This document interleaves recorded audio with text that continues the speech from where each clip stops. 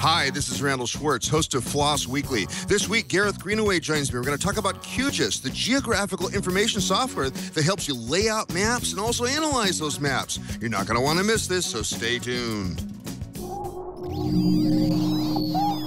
Netcasts you love. From people you trust. This is Twit. Bandwidth for FLOSS Weekly is provided by CacheFly at CACHEFLY.com.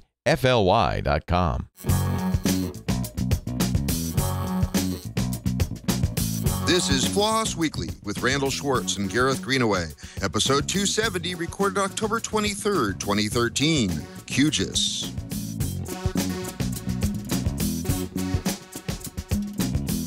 It's time for FLOSS Weekly, the show about free, libre, open source software. I am your host, Randall Schwartz, Merlin at Stonehenge.com, bringing to you as often as I can, usually each week, but sometimes not quite every week, the movers, the shakers, the big projects, the small projects, the projects in open source that you may be using every day, the projects you might not have ever heard of and would like to find more about. So usually joining me, almost always joining me is a co-host this week, and none exception to that would be Gareth Greenaway. Gareth, welcome back to the show. Good morning, Randall. How are you?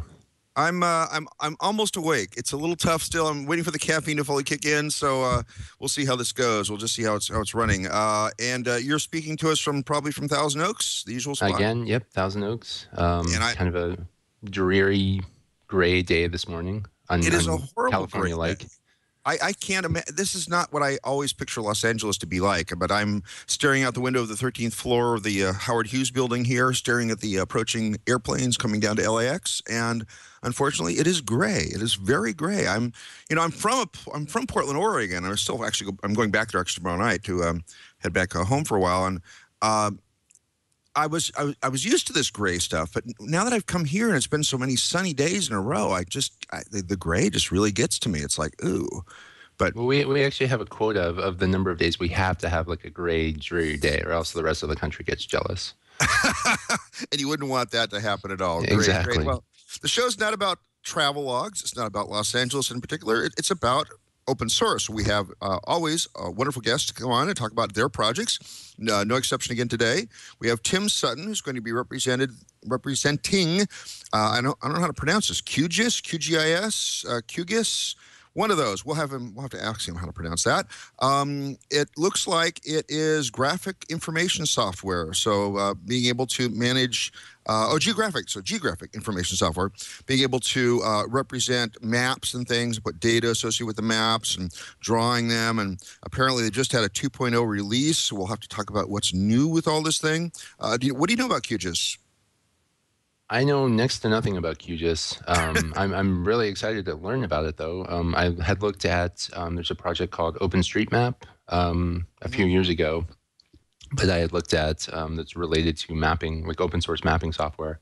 Okay. But beyond that, I don't have too much experience, but looking forward to hearing about it.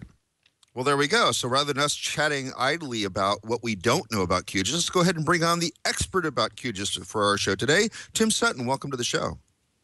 Thanks very much. Nice to be here. Very cool. And where are you speaking to us from? I'm in a hotel room in Jakarta at the moment, but I actually live in South Africa, right near the southern tip of Africa, if you're geographically interested in those kind of things. So 100 k's from the tip. Very cool, very cool. And so I sort of botched my way through describing well, first off, how do you pronounce it? Is it QGIS, QGIS? What is it? It's actually a bit of a contentious issue. There is no precise definition of how you should pronounce it. If you live in Germany, I think you say QGIS. And if you live in some other places, you say QGIS. And I like to say QGIS. So... and I think the Americans say QGIS or something like that, spell it out. So okay, well whatever way like. whatever way it's pronounced, why don't you go ahead and tell us sort of what the 30,000-foot view, which is also appropriate given that it's about graphical information or geographic information. What problem is QGIS solving? So in a nutshell, it's an application that you can use to create, edit, visualize, and work with geographic information. So that's like in its simplest form, that would be points, lines, and polygons that you could represent on a map, and also sort of aerial photography or some other kind of what's called raster data. So it's within the environment of QGIS, you can sort of load up those different layers of points, lines, and polygons, or say, for example, an aerial photograph, or it could be a terrain model or something like that, and then overlay them on top of each other, and then change the symbology of those layers so that you can make your dots big and pink or green or with a different symbol, and then you can also create data within the environment. So you've got digitizing tools. So if you ever used the GIMP or Inkscape or something like that, you can think of it like the same kind of environment as what the Inkscape might give you. But all the data that you create is geographically referenced. And then you can also attach information to the spatial data. So that means that, for example, you've got a point, you can attach information saying that this is Cape Town or New York or whatever the name of the point might be. And whatever, you can basically, you've got a little database attached to each vector layer or point, line, and polygon layer. So you can store pretty much arbitrary data with each point. And then when you've got all that in the system, you can analyze it. You can do things like saying how many shops are within 5 kilometers of a certain location, or show me all the roads which are of national road or motorway or something like that. You can start to ask spatial questions of your data. And once you've done your analysis, then you can also, we've got a print composition environment where you can go use something like, I guess, similar to what you'd get in Scribus or a desktop publishing kind of application, where you can lay out a page with a map on it and a legend and a scale bar and all the sort of traditional things that you'd put on a map. And then you can make a PDF of it and send it to your boss and impress him. So that's the sort of 2-minute elevator pitch of it. That's really great, actually. There's a lot of things it can do. So let me start piecing some of these out. So within it must have then some sort of database of, like say for the United States, it would have like the geographic outline of all 50 states. Where does that data come from? Okay, so we're basically the application that you use to open data sets. So you can think of it like you can use OpenOffice to open an OpenOffice document or a spreadsheet or whatever. So we're basically providing that sort of Office application platform, and then you've got to go and get hold of the data. And if you're in America, you're quite lucky. There are a lot of free data sources. So all your street data, I think all the elevation data, aerial photographs, pretty much anything you want, you can get from, I think, the USGS website. If you're in the rest of the world, then the OpenStreetMap project that Gareth mentioned earlier is a good place to go. You can sort of download it in a format digestible by QGIS, and then give it your own color codes and what have you, sort of symbolize it to your own liking. And then most countries, the governments have some kind of GIS data set, which hopefully they publish and make free to everybody. That's what we obviously try to encourage, being open source guys and open data guys. Many countries silo their data and they don't make it available. So OpenStreetMap is kind of like a grassroots way of getting that data in. And then you can also collect it yourself. You could take a GPS or something like that and just go and walk around your neighborhood and capture data and then bring it into QGIS. We've also got sort of plugins, so you could put like a Google Maps backdrop and start digitizing on the top of a map from Google Maps and capturing your own data. So there's hundreds of ways to get the data in. Yeah, and the other part of what you said is we must have a database. We actually have sort of drivers that you can fetch data from different data sources. So in the GIS world, the sort of ubiquitous format is something called a shapefile, which is a stupid name because it's actually a bunch of files. It's basically a kind of like a file-based database. You get a DBF file, which is, like the old DBase 4 or 3, whichever version you might have used in the past, and that's like the data table for the data. And then you get a shape file, like a SHP file, which has got the geometries in it, and you get a little file that sort of connects the database file and that together.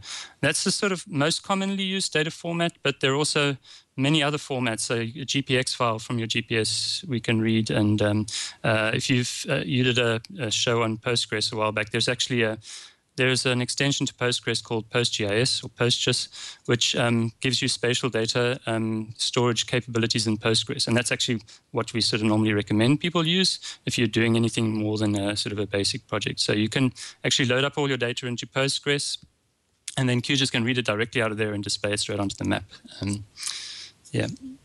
I want to caution our audience. I know you said, load up Google Maps, then draw on top of that, but that's actually a violation of their copyright. So you need to be careful not to do that. Okay, just to get people in trouble here for listening to the show. So there we go. But yes, I remember I was doing some work with OpenStreetMap, and they were very careful to say not to do that because that would be deriving data from Google, and that would be actually hurting OpenStreetMap to do that. Yeah. I don't encourage or condone it, but you can do it. Right. Yes. We make it possible. We just don't say it's necessarily legal. That's good. Well, I guess in some parts of the world it might be okay, but no, I don't want to do that. Okay. So I'm getting my data from some GIS source. I think in the U.S. also the street information comes from. I think they're called the Tiger database. Yeah. So I've got my information coming in there, and then I have some data that must be related to that. And then, so one of the next steps might be to, highlight that data associated with different, say, geographic regions. And then, so the output of that is a PDF, or output of that is like stuff I screen capture? Or where does it go from there? So what you do in QGIS is you create a project, which is just a collection of different layers, of thematic layers that you would load in. So you might load the streets layer, and then you might load a buildings layer, you might load some points of interest where the nearest Burger King is or what have you. And then you sort of combine them all together, and you create a map, like a map project in QGIS. And you can save that project file and then sort of open it again later. And then you can take that and then produce a printout. You basically compose it in our map composer, and you can have more than one printout. So you could have an A0 printout and A4 and different sizes or different map elements on them, different labels and so on. And then you sort of pass that on to somebody if you want to. Although I must say, like the intent of GIS is not really just printing maps. It's really about the analysis. So it's a platform that you can do spatial analysis. So you get all those layers into your project. You start to ask questions, like spatial questions about your data. Like if there was a flood in this river, how many buildings might be affected, for example? And then you could sort of model it and select all the buildings, for example, based on a 100-meter buffer around the river, and then see actually, okay, those buildings might be affected. Then you might take those and do some like cost analysis. So like, give me the sum of all the selected buildings, and what does that equal in monetary value, and so on.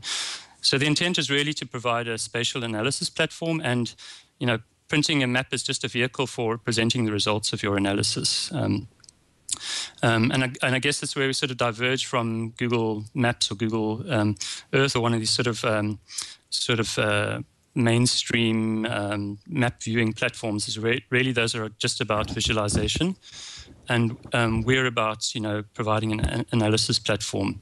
And we've got a huge number of different tools in QGIS that you can use to analyze your data.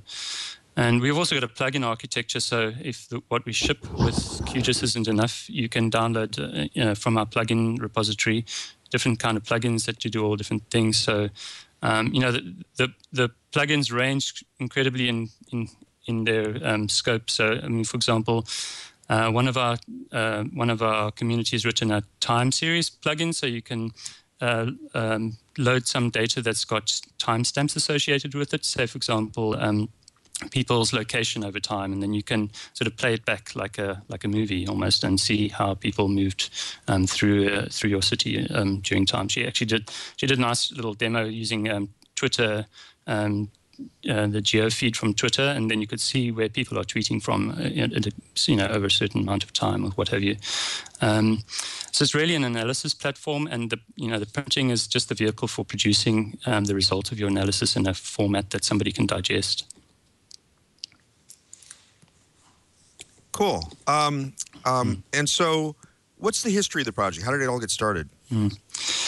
So I should explain a little bit of backstory that we're operating in a space somewhat equivalent to like LibreOffice operates in the same space as Microsoft Office, and I guess they don't really have any competition anymore. But products, sort of productivity software. We're operating in a space where there are a couple of big vendors that produce very expensive desktop GIS applications that kind of do what we do and maybe a bit more. And when I say very expensive, I don't know the prices exactly, but we're sort of talking like $20,000 for for the standard desktop package or something like that from the main proprietary vendor. So 11 years ago, the founder of QGIS, which is not myself, and the founder is Gary Sherman, who lives I always like to say in the wastelands of Alaska somewhere. I think he actually lives in Anchorage, but it always seems like a dark and lonely, icy wasteland from the pictures he sends. But he was basically trying to just view some geospatial data on his open source Linux-based desktop, and there wasn't any program to do that. Typical thing. So he wanted to scratch his own niche. So he just built a simple little viewer application that could connect to PostGIS, because PostGIS and Postgres have been around, for the last 11 years. So you could already store your data in a geospatial database, but there wasn't any real good way to view it. And he built this little application and he put it onto FreshMeat. I don't know if FreshMeat still is very popular, but it was in those days. It was still popular, and I was watching always FreshMeat to see what kind of cool things were coming out. And myself and a few others noticed it, and we sort of got on board on the project. And so in the beginning, it was very small, very informal. The first version of the software was very limited. I mean, you could basically load some data from Postgres and pan and zoom and sort of do some very basic things and change some colors of lines and things. And then, it's the normal story of open source. Other people saw the utility of it and started to add new features and so on. Myself, I came along to the project. I was already a GIS practitioner and an open source free software sort of convert. And I'd come from a background where, I was actually working in a nature conservation agency in South Africa. My training is actually nature conservation, not GIS or software programming. But we want to use GIS to manage nature reserves, manage biodiversity, and so on. And the software was incredibly expensive. We did actually get a grant from the proprietary vendor, but I really saw that there was no future in like making this kind of spatial analysis tool open to the general public or making it pervasive. And a lot of other people, I think, saw the same thing, that we're just basically operating in a playing field where there's nothing for between the person who can spend $20,000 on a piece of software and the average guy on the street. There's nothing. So I think that's incentivized a lot of people to start to work on QGIS. And I think after 7 or 8 years, we released version 1. So it was quite a long time coming to make a first version of QGIS. And we had a lot of sort of 0-point-something releases in the run up to that. But the sort of version 1 was really, the intent was just to have a very capable GIS data browser, and we didn't really focus very much on the analysis side of things at all. And in the time that we were building that version 1, we gathered a lot of sort of enthusiastic developers in the project. And then subsequent to that, we started, really trying to improve the offering that we had a lot. And we put in a lot of analytical functionality, but also some really great tools for producing great-looking maps and so on. And up to the point where in September now, this year, we launched version 2, which is a huge step forward again over version 1 that we had. Again, we had various 1-point-something releases along the way to that. And so it's a grassroots project. There's no big company that decided to start it and just hand over the source code or something like actually LibreOffice, came from, Star Office or something before that. We just basically started from the most basic functionality and just built onto it. Yep. Just to clarify, was that electrical functionality or electoral functionality? Sorry, I didn't. In which context? No. Well, you were just talking about some of the features that you added. We were just curious if it was electrical functionality or electoral functionality. I think I said analytical. Sorry. Oh, analytical. It's my Okay. South African accents. No worries, no worries. Analytical functionality, yeah. Okay, it makes more sense. So you kind of mentioned that there are quite a few projects in the kind of GIS space. What are kind of some of your major competitors, I guess, both commercial and kind of open source? Yeah. So, well, in the commercial space, the main sort of flagship product is called ArcGIS, which is by a company called ESRI or ESRI, which is a multi-billion-dollar company, and they've basically been in the GIS game, I guess, for 25, 30 years. I'm not exactly sure how long they've been doing it. And then there are a couple of other sort of fairly big proprietary vendors, but by far the most dominant is ESRI. And then on the open source side, there are actually many sort of GIS or geospatial related open source projects now. When I started out sort of 11 years ago looking at these things, there were actually only a handful of them. But especially in the last 5 years, there's just really been booming.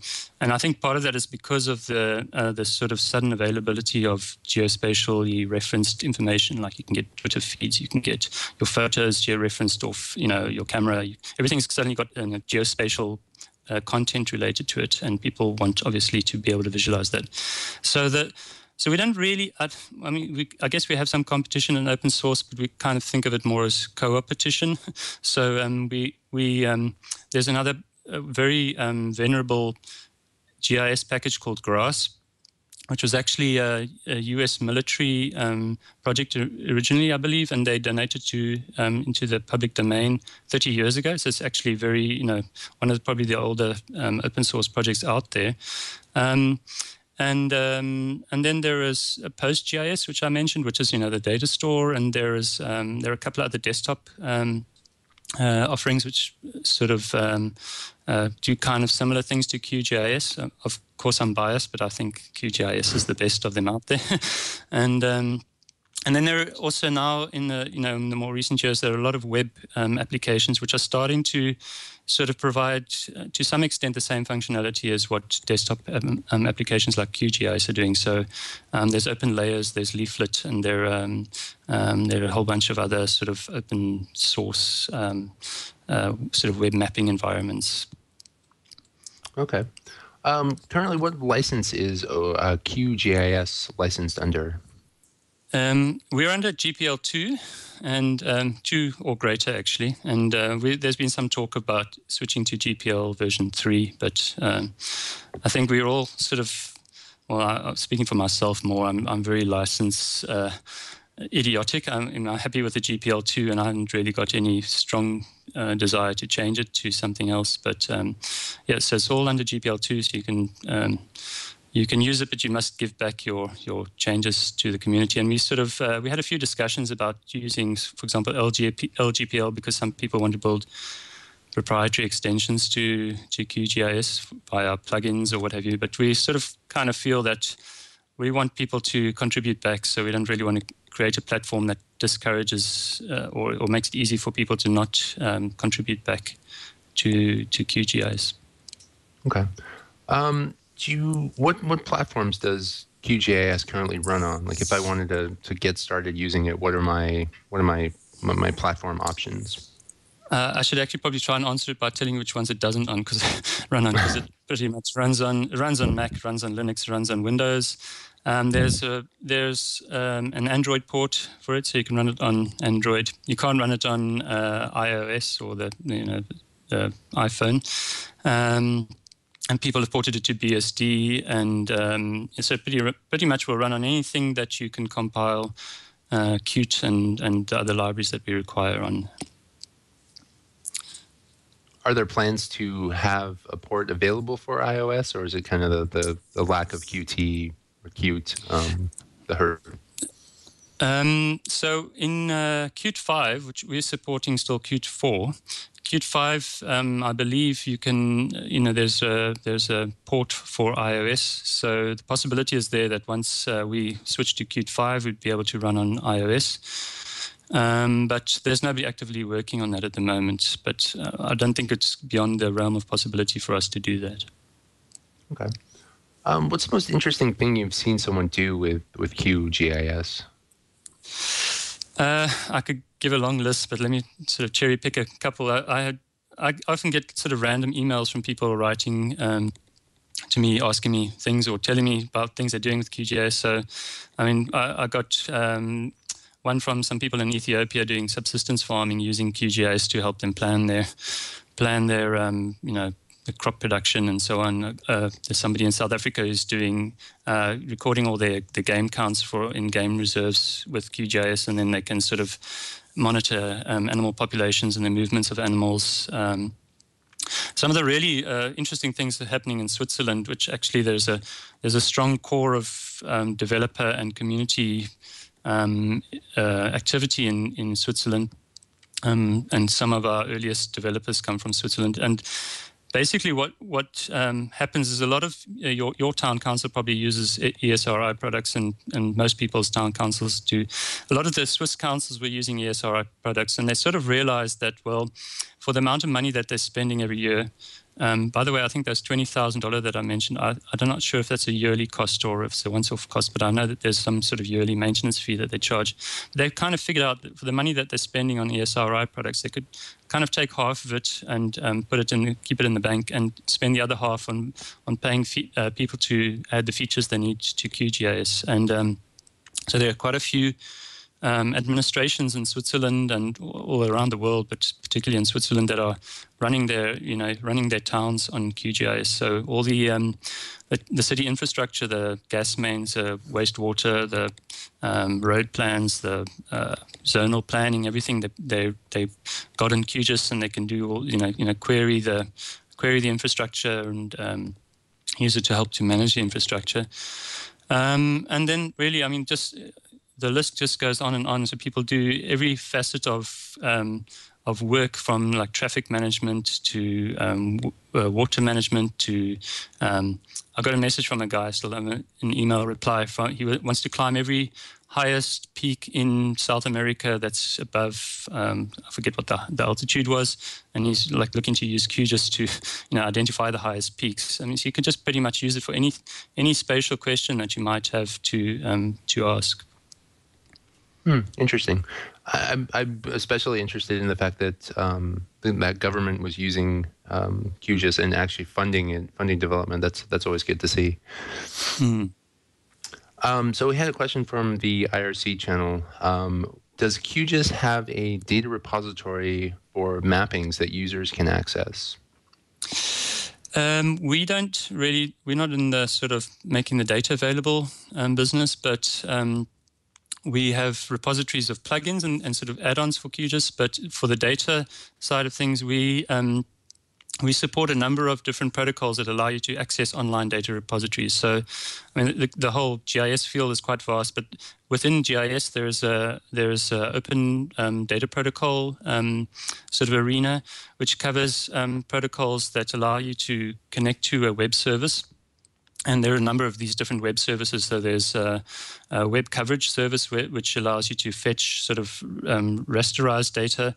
There's a web feature service that allows you to fetch points, lines, and polygons. And there's a web mapping service which allows you to fetch pre-rendered maps. And again, most governments, most city councils, many independent organizations publish their GIS data via these protocols. So if you know what the address of the portal is, or you just do a Google search for WMS or WFS, WCS, you'll find long lists of these data portals, and you can basically connect to them straight from QGIS and sort of consume the data within QGIS.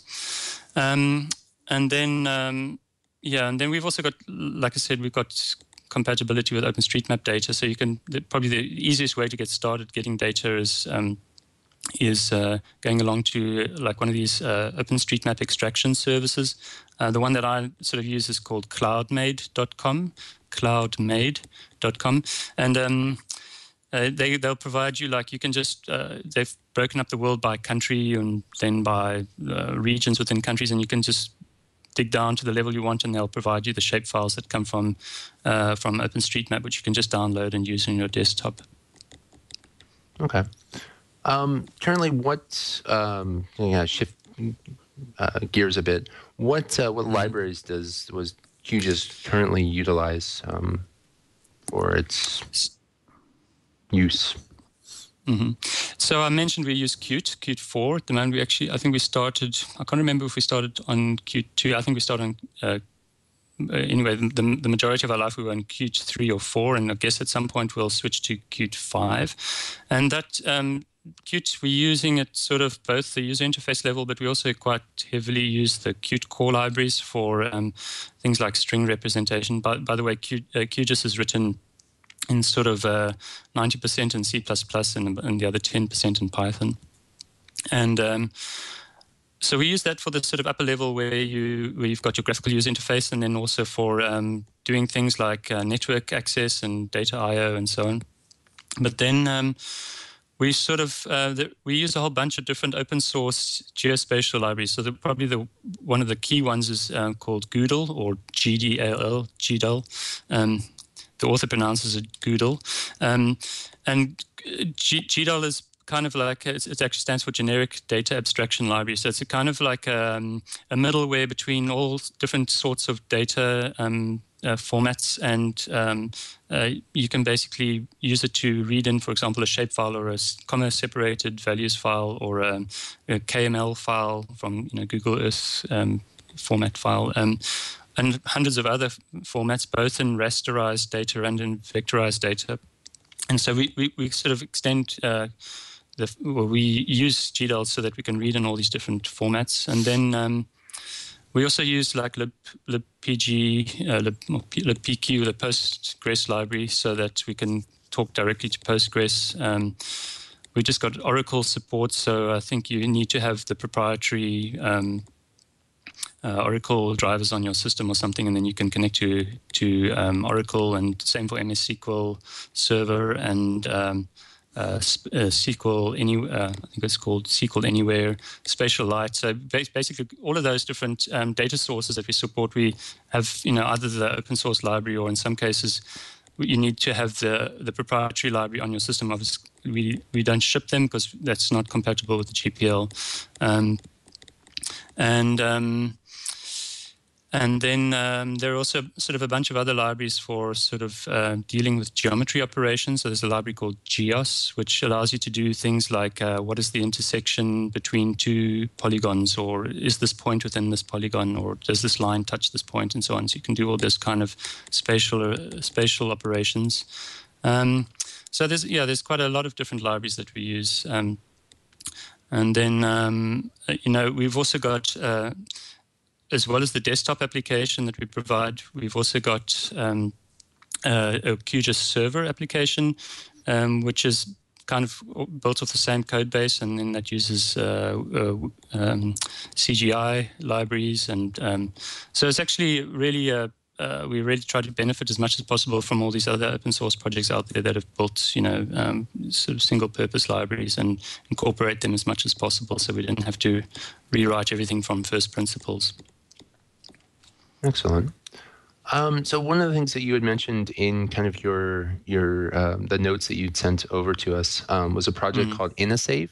I was wondering if you could speak a bit about that. Sure. So InnoSafe is a disaster contingency planning tool that, like in my day job, I work on. So QGIS in the beginning for me was just a volunteer hobby project, and for many others, but many of us are now sort of making our money by doing consulting services around QGIS. And so the reason I'm here in Jakarta in a hotel at the moment is because I'm working on InnoSafe. And basically what the tool does is it allows you to do like planning for disasters. So for example, there's a flood, we want to know how many buildings might be affected, or how many people might be affected, or if there's an earthquake, again, how many people or buildings might be affected, or for volcanoes and so on, and also to answer questions like, okay, if we evacuate 30,000 people, how much food do we need to have for them? How much water do we need to have for them? Sort of what are the sort of living requirements for those people? And we try to sort of make in InnerSafe, we try to make everything in a sort of easily digestible format, so that people, when there's a disaster, you don't have time to sort of monkey around trying to do the actual, the raw analysis for these kind of things. So we try to make a very simple user interface based on QGIS, which allows you to just answer a question sort of in the event of something, how many something would be affected. And so then you sort of load in some layers. You might load in a population layer and a buildings layer and a flood layer or what have you. And then you sort of can ask this question, and it will sort of produce a PDF report for you. It's a really awesome project because it's all sponsored by there's actually various sponsors. There's the Australian Aid Agency in Indonesia. They've got a group here called AIFDR, which is Australian Indonesian Facility for Disaster Reduction, and also the World Bank has been sponsoring this project, and they basically really get open source. Everything is built, is published under open license. The source code is all on GitHub, and they care about code quality. And we've got a lot of unit tests and so on. And it's really, a great platform. Great to have QGIS as the platform that we can go to people like this and say to them, look, you can use our free software. You can take the software and give it to every disaster manager out there in the field. It won't, other than the development costs, it's not going to cost you anything to provide them the software. So I've been working on the project for the last year and almost 2 years now, and it's been really great, great ride. We actually won the Black Duck Top 10 Rookie of the Year award this year for the work we did last year, which is Black Duck is the company that makes the OLO website. I don't know if you've used that before, which is where you sort of can go and see various metrics about how your open source project is doing, and they select from I think they got, I don't know, hundreds of thousands of projects on their database, and they select from that 10 projects every year to showcase. So it was quite a nice pat on the back for the project. So it's actually a pretty nice award to have gotten for your organization, or for the new project. I mean, what you mentioned earlier that you're a consumer of OpenStreetMap data. Do you also find that QGIS is being used to help enhance the OpenStreetMap data? Yeah, so OpenStreetMap actually have their own sort of set of tools. They've got Potlatch, and they've got a new one whose name I forget, which are sort of web-based tools for creating the data. And they've also got another one called JOSM. And they're quite specialized because the data format of OpenStreetMap is kind of a little bit strange in the GIS world, in that they've got like a very loose schema, so you can kind of put anything about anything into the database, which in traditional GIS databases we tend to be more like formal schema orientated. So we want you to define the domain before you start putting data into it. But so we've got some tools that allow you to edit the data, but honestly, you're probably better off using JOSM or one of their dedicated tools if you're wanting to do any serious work on OpenStreetMap. But a lot of people prepare data in tools like QGIS and put them in a shapefile and then send them to like the OSM project and say, here you go, and they sort of will run an import script or something to batch load it. But if you're trying to digitize your town streets one at a time using QGIS, it's probably not the best choice for doing that. You're probably better off with JOSM or one of their specific tools for it. Okay, and how's the project organized? How many core developers are there, and how do you keep in touch? So for many years we've been a pure virtual project, and But as the project's grown, we've sort of formalized a lot. So we've got a project steering committee. There's now 6 of us on the. I think 6 of us on the project steering committee. Actually, 7 of us. We just added a couple more guys to the project. And then under the steering committee, like each person in the steering committee basically has a remit. So we've got, a documentation team. We've got sort of marketing and finance team. We've got code maintenance team, and within the project as a whole, we've got 29 core developers. Those are people with direct GitHub, write permissions. Mm-hmm. And then we've had 179 sort of contributors. Those people that have sent like some kind of trackable patch, something that we can actually sort of grep their name out of if we go through the source code. But we've also had hundreds of thousands of other sort of flyby, drive past patches given to us by people who sort of just do a once-off thing and then disappear again.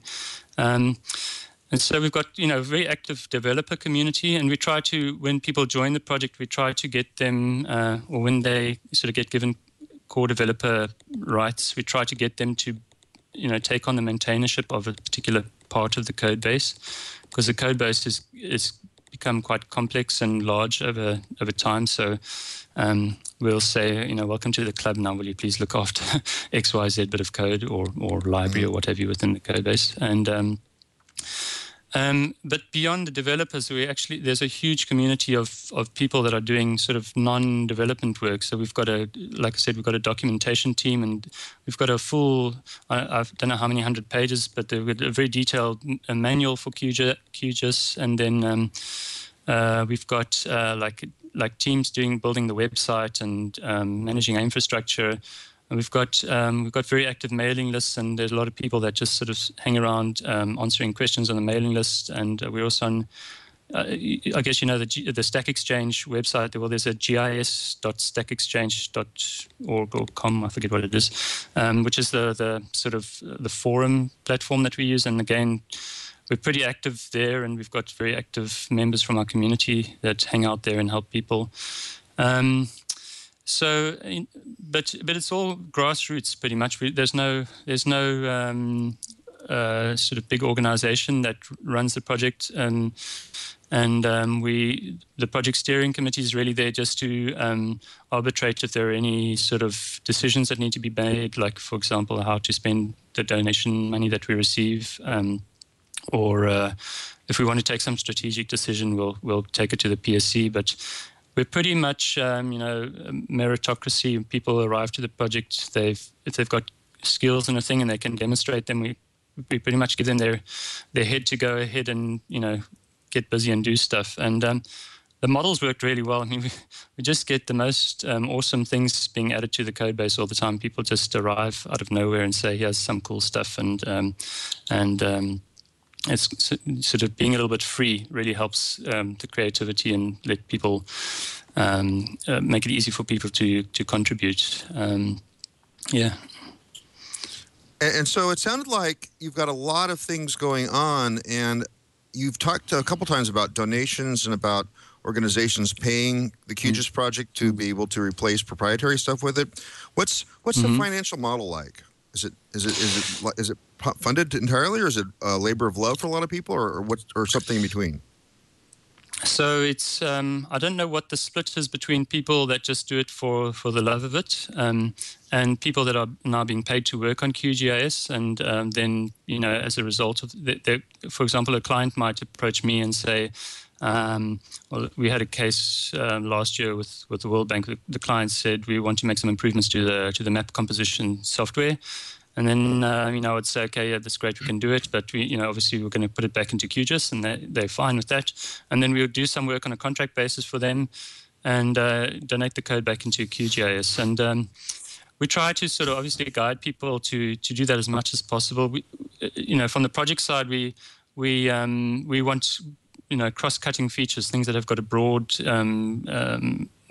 usability, or a lot of people would want to use that. So if somebody comes with a I don't know, some esoteric plugin that counts the number of frogs around their pond in their garden or something. We're probably not going to include it in the core of the project, but anything that's, sort of generically interesting, we'll sort of accept into the project, and that is likely to be maintained.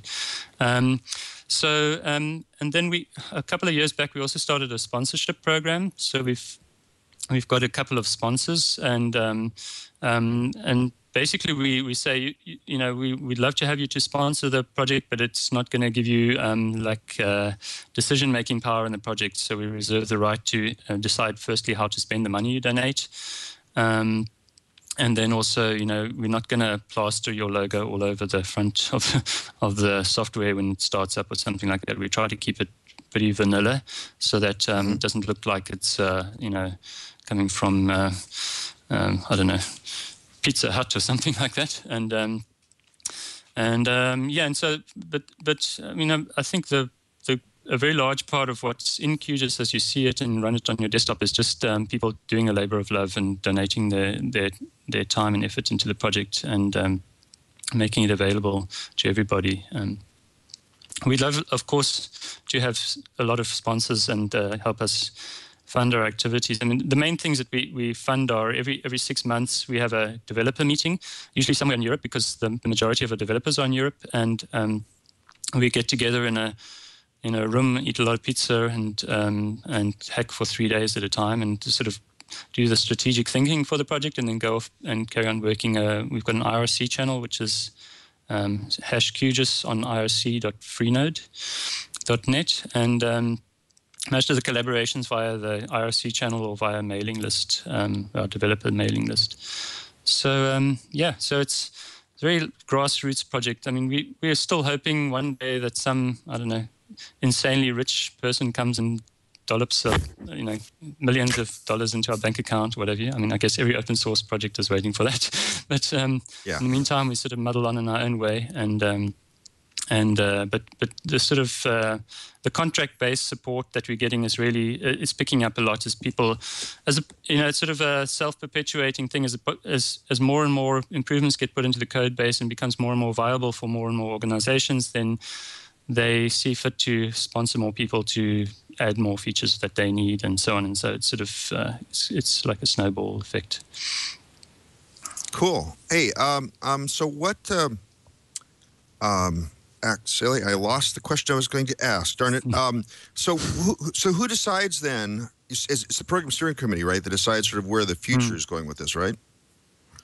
Yeah.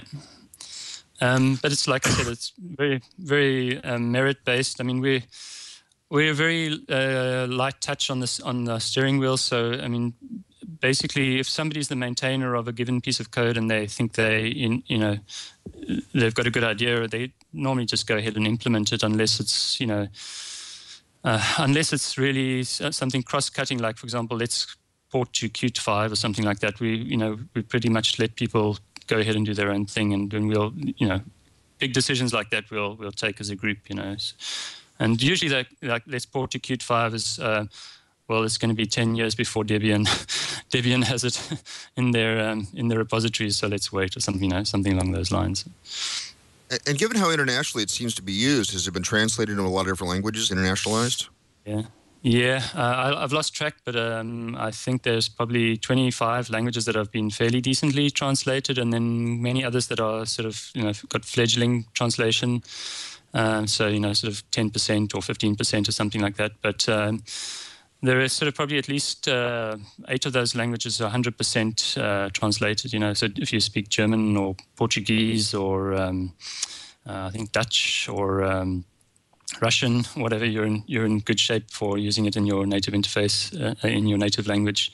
And we got sponsorship to translate to Indonesian as well, even the work we're doing here, and it's all using QLinguist. So we've been playing around with Transifex. I listened with interest to the various translation projects you guys have been interviewing, but primarily we've been using QLinguist, which is a sort of desktop app from Qt for doing translations. And also the manuals and the documentation is translated, and the website is translated, and so we're very sort of international or multinational location friendly, and actually one of the things people like about QGIS is they can load up their Chinese data set and sort of actually it will work in QGIS because some of the proprietary software just can't handle these various different character encodings that people use and so on. Cool. We're almost out of time. Is there anything that we haven't talked about yet that you want to make sure our audience is aware of? Well, I guess I should just mention the website is QGIS.org, and you can see it, I guess, on my lower third there. And we're a very welcoming community. I think we're quite proud of the fact that we're probably one of the friendliest open source communities out there.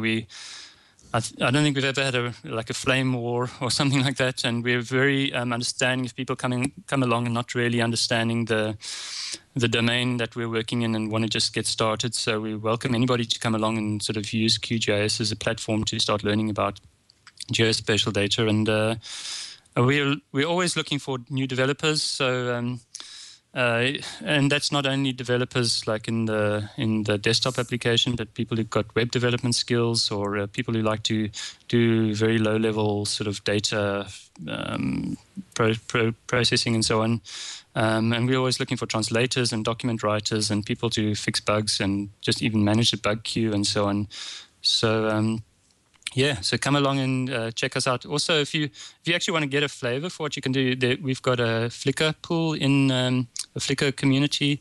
I think if you just search for QGIS on Flickr, in the communities section, there's a screenshot section and an example map printout section, and you can really get an idea of the kind of things that you can produce. So come along and join in and have some fun with maps.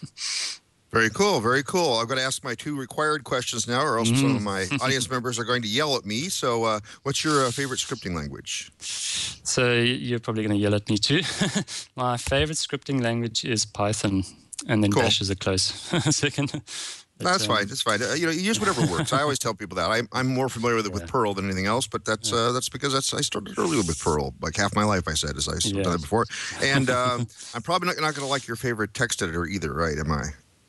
No, I'm a long time Vim user, and I've actually just been switched in the last 2 years. I've started using IDEs, which is like very progressive of me, and I've been using PyCharm a lot with its Vim emulation mode. So I'm still kind of using Vim, but in a fancy GUI. But I love Vim. Okay, very good, very good. So I want to thank you for coming on the show and talking to us about QGIS and hopefully informing a number of people that might not know about it before. Now they'll know because they'll have listened to this show. Great, thanks for having me on. Very good. That was Tim Sutton, one of the key representatives for us from the QGIS project. What do you think, Gareth? Very cool stuff. Excuse me. I have one of those frogs that was on the map in my throat. Very, very exciting. I mean, I could see like tons of applications where this could definitely be used. Well, I like the idea that it was more than just mapping software. There was actually also analysis software because, to get that stuff correct is difficult, and I'm glad there's a nice open source package for all that. So that's pretty cool too. So we'll see, and hopefully some of our audience members, if they weren't aware of it already, will be able to use QGIS for whatever application they might have. Yeah, definitely. I mean, I like I said, I like the InnoSafe project that he mentioned, just being able to kind of plan that stuff out ahead of time and know well before a disaster what you need to do. It's great to see like an open source project doing something like that. Cool. Well, speaking of open source projects, we still have a few more projects scheduled between now and the end of the year. We've got the next week coming up, the OpenSUSE Summit. OpenSUSE, we've had them on the show before, and now apparently they have a conference that they are doing. I forgot to ask him if the conference is for QGIS, but I imagine it's just part of other GIS conferences instead. Following that, we have GPotter, which is a podcast manager. Some of you, in fact, may be listening to this very show, using your GPotter application. RDO, which is the OpenStack Community Edition. So RDO is Red Hat something O for OpenStack. I don't know what the letters stand for. Anyway, it's one of those. And then rounding out the schedule so far is Crossroads, which is a fork of 0MQ. We had Peter Hingens talking about 0MQ. We'll have the explanation for why that got forked by the person who forked it coming on to that. I still have a few open slots left in Q4. If you go to twit.tv/floss, you can actually see our spreadsheet linked from there. And I'm still trying to fill those in before I have to leave on all my multiple cruises I'm taking between now and the end of the year. And I'll also be opening up Q1 immediately after that. You can follow us on Floss Weekly at Google+. Follow us on Google+ at Floss Weekly. How about if I get the words in the right order today? Floss Weekly also on Twitter. We post there as well. We do have a live chat. As we said, we took a couple questions from there today. That's at live.twit.tv at 8:30 a.m. Pacific time on Wednesdays, usually. You can follow me at Merlin, MERLYN, on Twitter. But I'm more frequently speaking on Google+ at Randall L. Schwartz, so you can follow me there. I have great discussions about open source stuff. I have discussions about my low-carb, high-fat ketogenic diet. I have also discussions about just humorous things. I send this post 2 or 3 humorous things at Arrow's Day. And this is the last time you'll see me posting or posting from this particular location. Nami Media has been a great client of mine for about a year, and they're winding me up. They're winding up with me. There we go. My words are not coming today. My words are all in the wrong order today. But I am looking for work. I do Perl, I do DevOps, I do technical writing, all sorts of things. I won't be available until after the first of the year because I have, like I said, 3 cruises coming up, so I'll be all tied up all over the international planet here. Yeah, I'm looking for more work, preferably in Southern California, but I'll go anywhere in the U.S. that I can get a plane ticket to. So that's all I have to plug today. What do you have to plug, Gareth? I think you can safely guess.